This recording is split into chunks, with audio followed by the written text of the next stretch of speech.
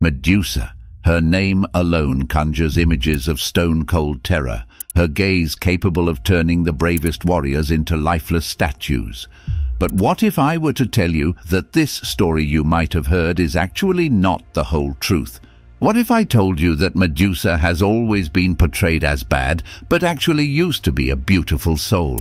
Let's go back in time to explain this. Long ago, in the ancient world of Greek mythology, there lived a young woman named Medusa. Her beauty was unmatched, and she possessed a cascade of long, flowing hair that seemed to appear to sway in the wind, captivating all who laid eyes upon her. Medusa had a significant role as a devoted priestess in the temple of the powerful goddess Athena, which resided atop the majestic Mount Olympus. Athena, the goddess of wisdom, war and craftsmanship, was greatly respected and looked up to by both mortals and immortals. However, even the wise and powerful Athena couldn't escape the feelings of jealousy. When rumors reached her ears that some people in her temple were praising Medusa's radiant beauty more than Athena's own, a seed of envy was planted in the goddess's heart. Athena's inner turmoil grew, and she struggled to maintain her composure. As the patron deity of the city of Athens, she understood that she mustn't let her emotions cloud her divine judgment. But deep inside, the jealousy gnawed at her, threatening to consume her rationality. Seizing this opportunity, Poseidon, the god of the sea and Athena's eternal rival, hatched a malicious plan to exploit her vulnerability. The rivalry between Poseidon and Athena over the right to be the city's patron god had been long-standing.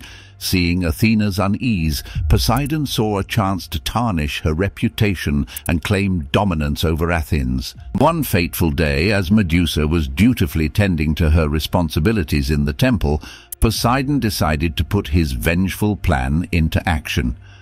He appeared before her in all his divine glory, using his enchanting charm to seduce the young priestess. However, Medusa, committed to her duties and vows, resisted the sea god's advances, much to his fury. Enraged by Medusa's rejection, Poseidon's jealousy matched Athena's. He seized Medusa by the arm, determined to take what he felt rightfully belonged to him. But Medusa, though physically overpowered, found an unexpected source of strength within her.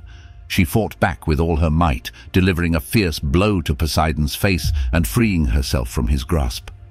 Medusa ran, her heart pounding, seeking sanctuary in the depths of the temple.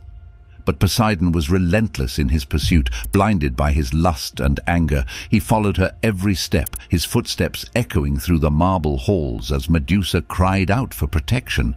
In her moment of desperation, she knelt before the statue of Athena, praying for deliverance from the wrath of Poseidon. As the god of the sea approached, Medusa's plea grew louder, tears streaming down her face. But Poseidon, consumed by his desires, cared not for her prayers or her pleas. In a moment of sheer malevolence, he violated the sanctity of Athena's temple and forced himself upon Medusa, an act of vile cruelty that defiled the sacred space. Athena, ever watchful over her temple, felt a sudden surge of sorrow and anger. From her ethereal abode on Mount Olympus, she witnessed the heinous act committed by Poseidon. Her heart ached for her loyal priestess, and she felt a deep sense of regret for not intervening sooner. As Poseidon departed, leaving behind the devastated Medusa, Athena descended from her heavenly realm, her eyes filled with tears. She took the form of her own statue and confronted Medusa, her voice trembling with sadness and anger. Athena told Medusa that a true loyal priestess must embody purity and virtue, and that Medusa's presence, though enchanting, has diverted many men from the path of righteousness and filled them with lust. She partially blamed Medusa's beauty for Poseidon's horrible actions. Athena's words pierced Medusa's heart like a dagger. She realized the consequences of her beauty and the consequences of Poseidon's malicious actions. But Athena also recognized that Medusa had not asked for any of this, that she had been the victim of a cruel twist of fate. Feeling a bit remorseful for her previous actions, Athena decided to punish Medusa, but in a way that would preserve her essence and acknowledge her devotion. She turned Medusa into a gorgon, a fearsome creature with snakes for hair and a gaze that could turn anyone who looked into her eyes to stone. This transformation served as a way to defend Medusa from further harm and as a warning to others of the dangers of unchecked lust and rage. Medusa, now burdened with her new form, fled to a remote and desolate region where she found an ancient temple in ruins. There, in her solitude, lone, she devoted herself to the crumbling temple, discovering comfort in reviving its neglected presence.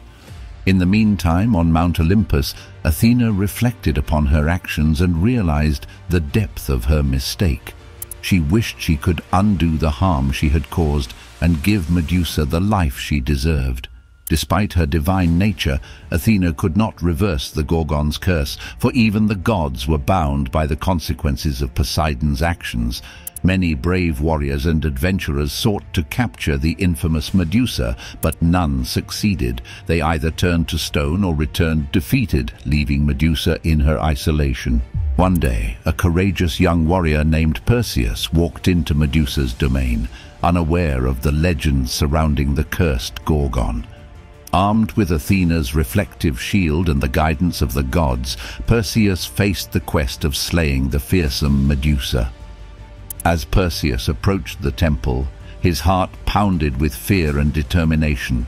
He braced himself for the encounter, tightly holding the shiny shield that mirrored the world around him.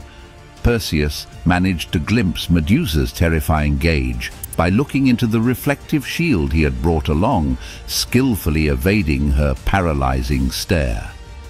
In a swift and calculated strike, Perseus beheaded the Medusa, freeing the world from her curse and ending her centuries of solitude. As the Gorgon's head fell to the ground, a wondrous and unexpected transformation occurred. From the blood of Medusa emerged two magnificent creatures: Chrysaor, a golden warrior with a dazzling sword, and Pegasus, a majestic winged horse of purest white.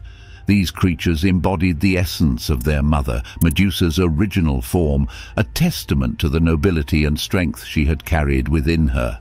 When Athena received Medusa's head and heard of Perseus's bravery, she felt a mixture of relief and sorrow.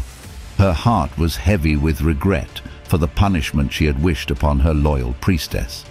In an act of redemption, Athena immortalized Medusa's head on her shield, a tribute to the beauty and loyalty that once resided in her temple. From that day forward, Athena's shield bore the image of Medusa, a symbol of her past mistakes and a constant reminder of the values she had once held dear. Medusa's story, the loyal priestess whose destiny was caught in the gods' mistakes, lived on as a lesson for all future generations. If you've been touched by Medusa's story, and if you've come to see her in a new light, consider leaving a like and subscribing to our channel to see future Greek mythology stories explained. Until next time, fellow explorers.